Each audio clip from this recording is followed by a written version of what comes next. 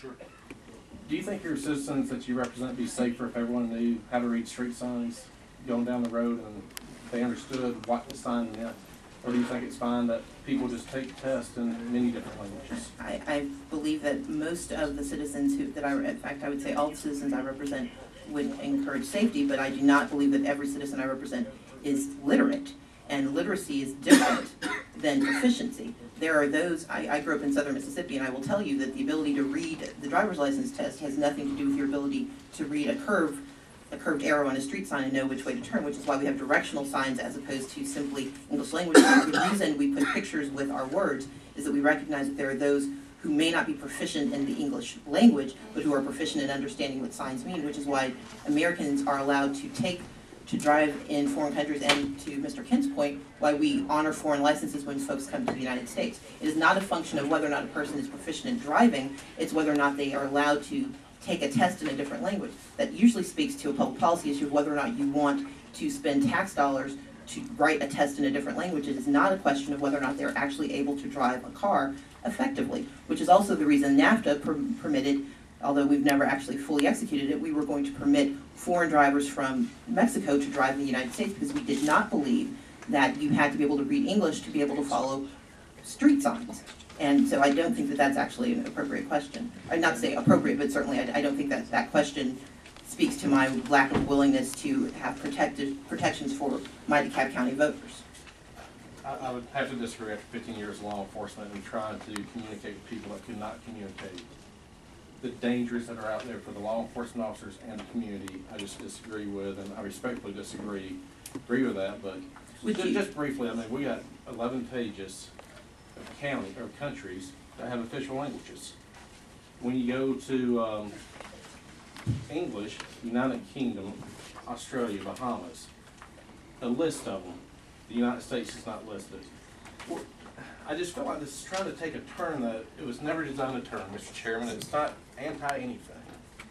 What we're trying to do is to assist in assimilation to our country, our culture, the laws that we have on the book, for people to understand that we're not going to have, or we should not allow to have, states within states like they did in France, and everything just burns down.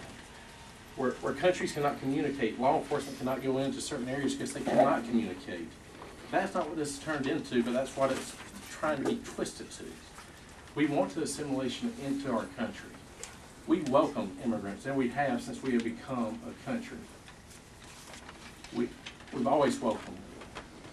But just like in the UK, where Jack Smith, the Home Secretary, stated, those who we welcome into the UK to work and settle here need to understand our traditions and feel that they are part of our shared national culture. They need to integrate into our country, learn English, and use our language. All this, I know we're probably about to move this to defer because it's gone much longer than I ever anticipated.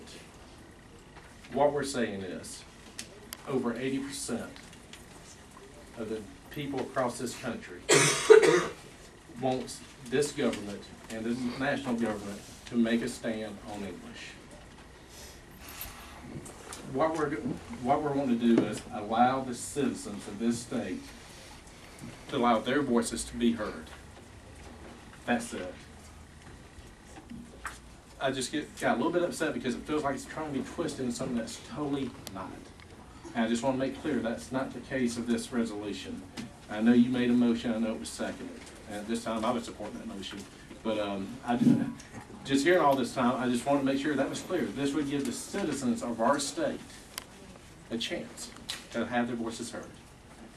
And any other questions? More than happy to. You've made the chair's decision much easier.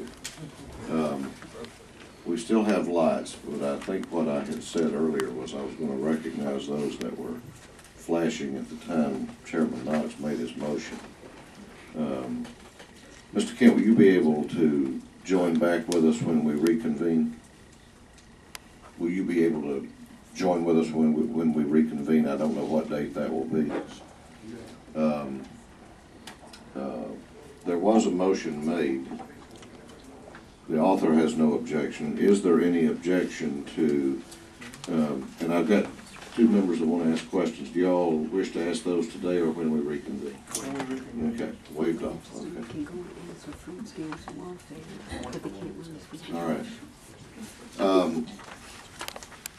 Any objection to the Knox motion? If not, we are, and I'm not sure what date we're going to do this, but we're going to put this on a date in which there, wait just a minute. For the members of the committee, I've got some subcommittee assignments. We're going to put this on a day on which there will be no other legislation to be dealt with other than Representative Bearden's resolution. We may even do a special meeting date. So, but we'll get notices out to you on that. I've got two subcommittee updates to give.